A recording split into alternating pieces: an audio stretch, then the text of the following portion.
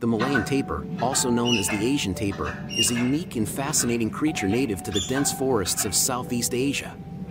With its distinctive black and white coloration, it's often called the Asian panda. Despite its large size, it's remarkably agile and can navigate through dense vegetation with ease. The Malayan tapir is primarily herbivorous, feeding on leaves, fruits, and aquatic plants.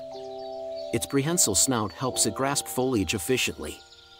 Sadly, habitat loss and poaching pose significant threats to these gentle giants, making conservation efforts crucial to ensuring their survival in the wild.